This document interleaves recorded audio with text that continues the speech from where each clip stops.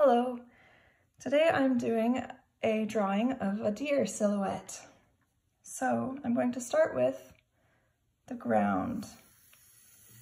Most of my picture is actually going to be a watercolor painting of a night sky, a winter sunset. But I'm going to have a little deer standing right here.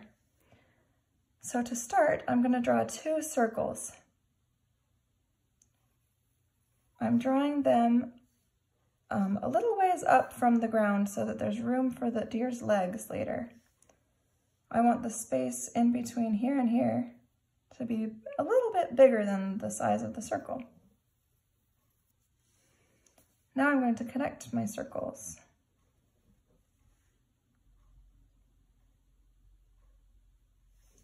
Now I'm going to add a little tail.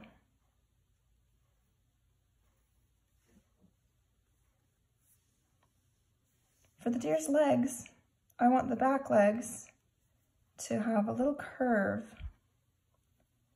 Deer kind of have a unique curved shape at the back of their back legs. And then it's coming almost straight down here. Here's the other side. And it gets thinner as it comes down. The other back leg is going to come down right next to it. Nice and thin. The front legs are straight. Except I'm going to make one of them stepping forward with a little bit of a hoof.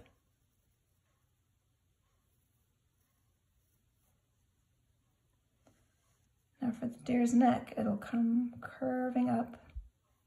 Deer have really long necks. I'll add a little circle at the top for its head. Now, if the deer was turning and looking straight at me, I wouldn't add anything to the shape of the head. But if the deer is looking forward, I would add a little nose coming out here. I'm going to have my deer looking backward. So here's his forehead, and here's his nose.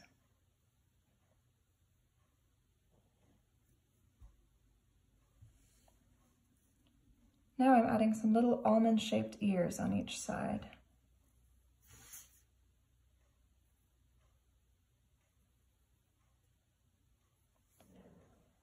If I want this to be a female deer, I'll leave it like this.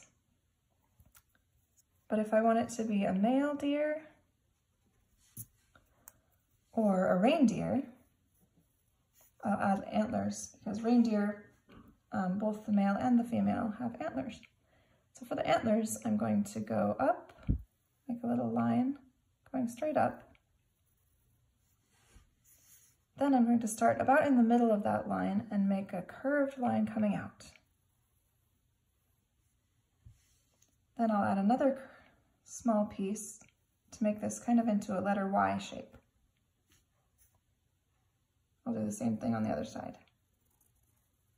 Coming out and splitting at the top into a letter Y shape. That's the silhouette of my deer. I could erase these inside lines, but I don't actually need to because I'm going to be going over the whole thing in Sharpie later.